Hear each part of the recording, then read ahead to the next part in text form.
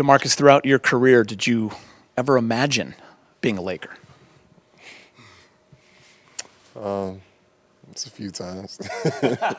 Thought might have crossed your mind? Yeah, it crossed my mind. It was obviously an opportunity a few years back when I was in Sacramento. But, I feel like everything happens for a reason. This is the perfect timing for it to happen. So I'm excited about this season, and I'm looking forward to it. I'm sure there are a lot of things that came into play. You just brought up a good point about the perfect timing. What ultimately was the main reason that you came to L.A.? Rondo and, LeBron all kind of threw a pitch in there to get me here. And I really talked a lot with Rondo and A. And they basically kidnapped me and made me come here. Those are two really good friends of mine. And, obviously we've had a chance to play and be teammates previously before this. And, we enjoyed our time together as teammates. So we've always talked about teaming back up, and, the opportunity presented itself. Yeah, when you two were together in New Orleans, you were all-stars. Why do you guys complement each other so well? I don't really know what it is. We just know how to play beside each other. We're both unselfish players. We both go out and try to win the game at all costs.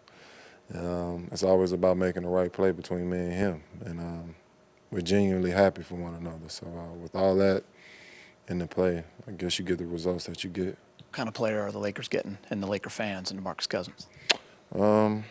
Leaving on the floor every night, bringing a toughness to the team, some attitude, some grit, obviously, but just a guy that wants to do whatever it takes to help the team win. What about AD? Sky's the limit for that young man? Sky's the limit, a special talent, and I think you'll enjoy the show for sure. When you envision yourself playing alongside a guy like LeBron James, and I'm sure that weighed into your decision, as you mentioned, what's that look like to you? Learning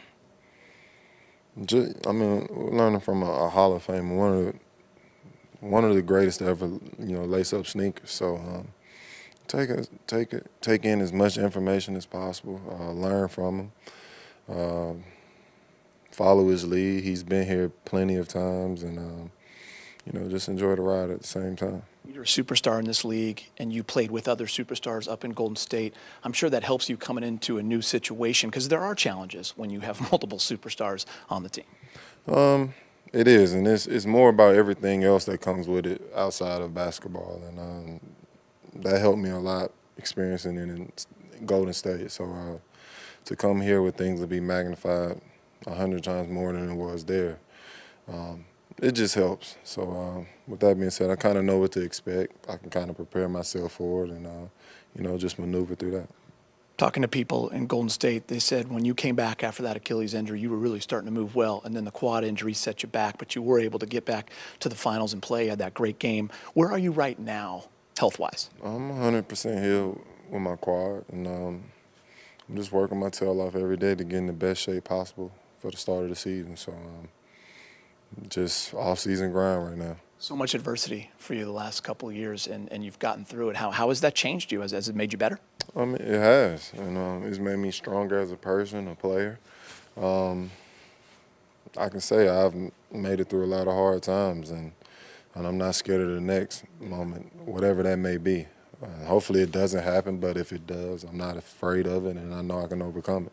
Looking at your numbers, it's like 6 years in a row you've averaged 25 or more All-Stars, international play with Team USA. You went to the finals this last year. Do you feel like you still have something to prove? I feel like I got something to prove every day.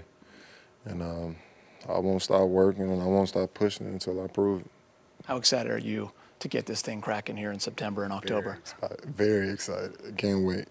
All right, you head back to Vegas tonight? Yes, sir. Now I have to know this for the media and for all my friends. You're DeMarcus, right? I read a quote that you want to maybe stop being called Boogie. Are you okay either way? Call me whatever you want. Whatever you want. Yeah. Fans want to call you Boogie, probably. That's cool. All right. Thank you so much. Appreciate your time. Thank you. All right.